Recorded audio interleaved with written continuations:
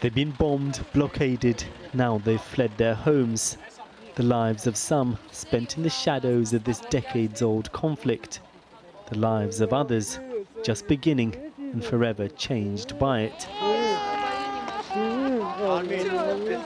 Thousands of ethnic Armenians have been pouring across the border from Azerbaijan after Azeri forces seized control of their home, the breakaway region of Nagorno Karabakh. The gunfighting was everywhere, all the time, not even a 5-minute break. We could not leave the basement because it was too dangerous. We could have died at any moment. They're safe now, in shelters provided by the Armenian government.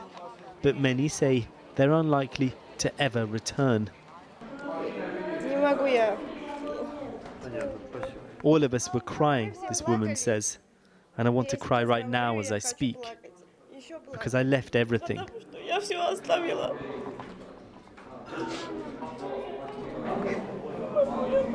The Azeri military launched what it labelled a counter-terrorist offensive last week, quickly overpowering separatists who had controlled the region since Armenia and Azerbaijan first fought a war over it 3 decades ago.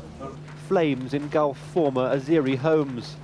During that original conflict, thousands of Azerbaijani residents of Nagorno Karabakh and the surrounding areas were forced out as Armenian forces gained the upper hand. Now ethnic Armenians fear they'll be targeted by Azeri authorities. Russian peacekeepers in place since the Second Nagorno-Karabakh War in 2020 have been helping evacuate residents. But preoccupied by the conflict in Ukraine, Russia has held back from supporting its long-time ally Armenia, which has been drawing closer to the West. Russia remains distracted and overwhelmed by its failed invasion of Ukraine.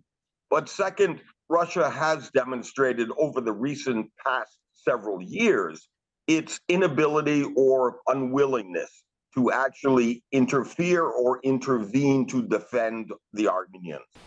By contrast, Azerbaijan welcomed key ally Turkey's President Erdogan today. Symbolically, they chose to meet in Azeri territory separated from the rest of the country by Armenia, raising fears further escalations could follow. But Azerbaijan's authoritarian leader insisted Nagorno-Karabakh's ethnic Armenian population had nothing to fear.